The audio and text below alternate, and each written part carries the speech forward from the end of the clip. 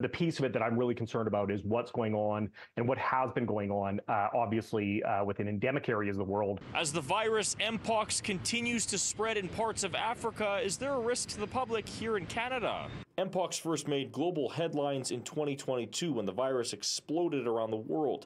Once again, the World Health Organization declared mpox a global public health emergency last week as outbreaks continue in parts of Africa. Because this outbreak has really been left unchecked, because there's been such a failure for the global community to support the DRC in terms of mobilizing vaccines and therapeutics, this outbreak has certainly mushroomed, and now it's impacting other countries. The virus spreads in different ways, from person to person, from contact with contaminated objects, and from animals to humans. People present with fevers. They might have some swollen lymph nodes, but there's a pretty classic rash associated with this, with like really painful lesions on the body, causes significant morbidity and even mortality sometimes. The Public Health Agency of Canada says the risk of mpox remains low.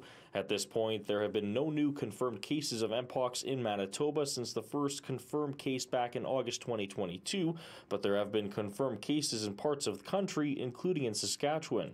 From a global scale, my concern is more about the perspective of we need to ensure people have not lost sight that mpox is still circulating in the community. The province of Manitoba says vaccines for mpox remain readily accessible across the province. One pharmacist we spoke to in Winnipeg says pharmacies at this point have not received any direction from the province in regards to the administration of the vaccine. If you're in a high-risk group or a group that's at increased risk for infection, go out, get vaccinated. If you're concerned about symptoms, please go and seek healthcare assistance for testing. On Monday, Canada announced it will provide $1 million to help stem mpox in Africa. In Winnipeg, Alex Karpa, City News.